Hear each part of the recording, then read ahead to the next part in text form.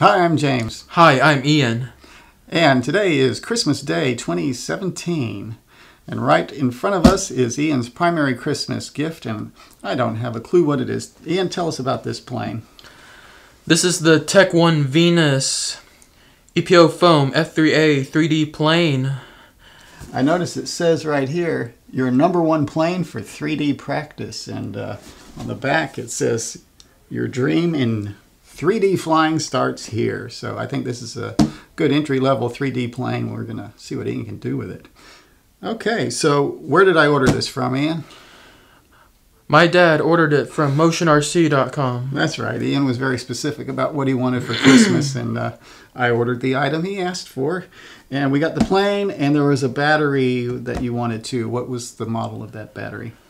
Admiral 2-cell 450 milliamp hour battery that has a JST connector pre-installed. Yeah, I think that was the one that was recommended for it on the Motion RC website, I believe. That's correct. Okay. All right, well, let's open the box. Oh, yeah. All the way. And the box is empty. Okay, so this is how it's packed. Foam insert. And it looks like everything is placed in here very carefully. Here's the battery back here. This looks like it's got instruction manual and decal stickers. Set that to the side. Let me spin this around. When I inspected it, when it arrived, this box right here has the battery in it, and they taped it inside here. And that should be it. It says right there 2S450 7.4. So let's start with that. This was a separate item. This is the ARF. So what does it have? It has the motor, a speed controller, and servos. No receiver? No receiver. Actually, it'd be called a plug and play. Plug and play is what Ian would call it. On the box it said ARF, didn't it? Like they also do sell as an ARF. Oh, okay. But I think that's more for like not including the motor. Right. So here's the Admiral battery. So is this the one you're expecting? Yes. Okay, it's the Admiral 2S450 7.4 volt. It's a 30C battery. This is the connector that you were talking about, the JST. It's a pretty delicate aircraft. This is the fuselage. It's a profile. It's got the motor mounted in there. Servos are mounted here. He's got the push rods. They're not connected yet. You want to hold that for me? Yes. Right here. It's a little bag with some fins or something. Oh, yeah. Spinner. Actually, you got 3 spinners. They're foam. Well, that's pretty good. They give you 3 of them. I guess they're expecting you to either lose them or break them. Okay, let's get over here. A nice bright orange propeller. Do you have any idea what the pitch is of this, the diameter and pitch? For diameter pitch, I didn't really study that carefully. Sorry. Well, I can tell you it's a 9x5. It says GWS EP 9050. So here we go with the landing gear.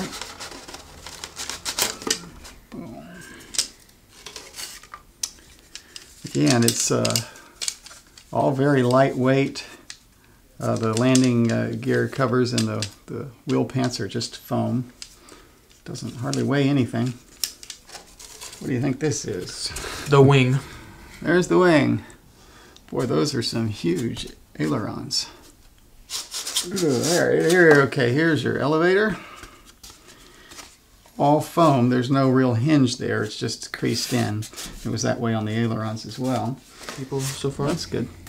I guess that's our rudder. It actually has some little hinges in it. I think I got everything out of here. Primary components are the fuselage with the motor, the ESC, and 3 servos installed. Let's see. This servo here must be for the ailerons. It's actually mounted in the fuselage. You can hold that. We have the wing.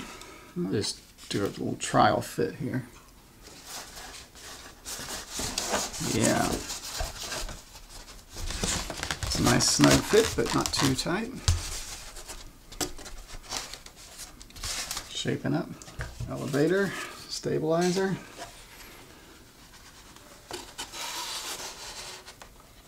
And the rudder.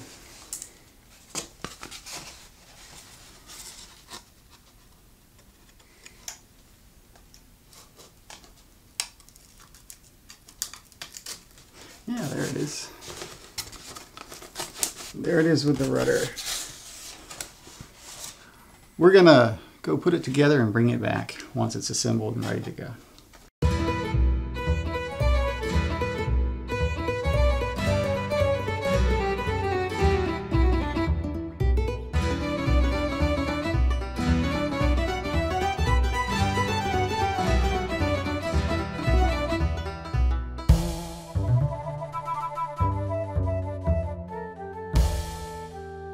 Okay, so we've put most of the pieces together, but we haven't glued anything in, just to get an idea of what it's going to look like. Ideally, you should have some foam-safe CA glue to assemble this model. And I'm actually out of it right now, so we're going to use some 6-minute epoxy, glue the wings, stab, and rudder in, the horns, and the bracing rods. We're going to use epoxy to do that. So hold tight.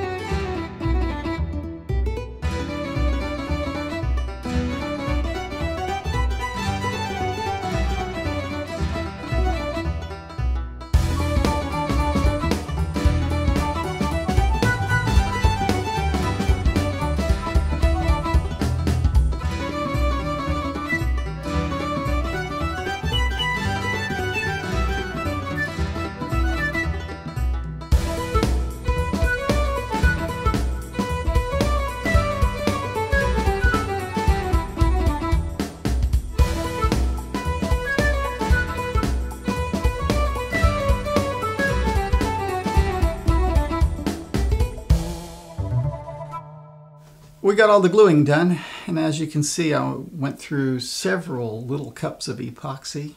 It was a little bit of a hassle, and while it was fast-drying epoxy, 6-minute epoxy, we still had to hold pieces in place until it would really grab. So having some foam-safe CA would really be ideal, but I think we've got everything secure. The only thing left we have to do now is install push rods and install the receiver, and then do some tests.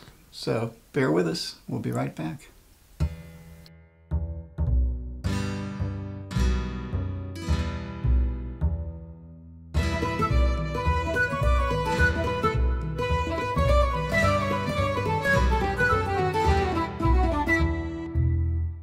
Just a quick update.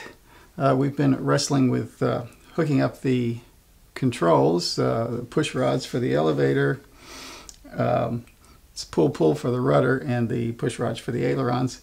The elevator push rod is definitely a little too short, and the way it is set up, it's just a solid rod with clevises on each end. And the clevises just push on and have set screws, and I needed to loosen them both and extend them all the way to the edge to where they're just barely grabbing the rod. And even so, I have to push a little up elevator to get it to neutral. So the elevator push rod's a little too short.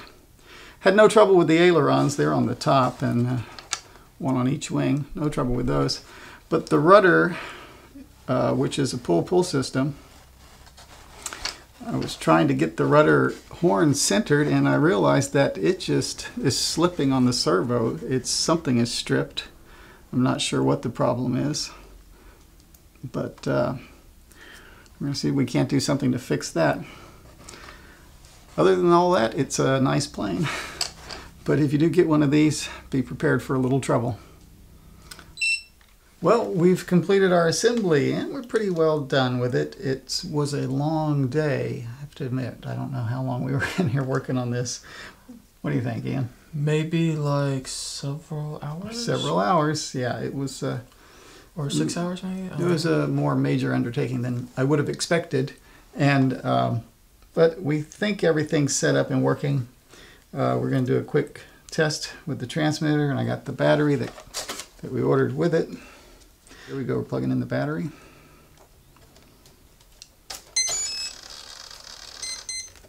Okay. We actually did a test a while ago to center all the servos. Discovered that every channel had to be reversed, including the throttle. All right, I'm going to leave this off. Let's just do a test here. Yeah, we have some down elevator again because of the short push rod. This is neutral in the elevator, and it's down. So we'll put a little trim in it to try and get it back level. The rudder's pretty close. Let's see. All right, let's check this out. Well, you do it, Ian. Give me some ailerons. Look at that throw. Okay, give me some elevator up and down. And let's do the rudder one more time, left and right.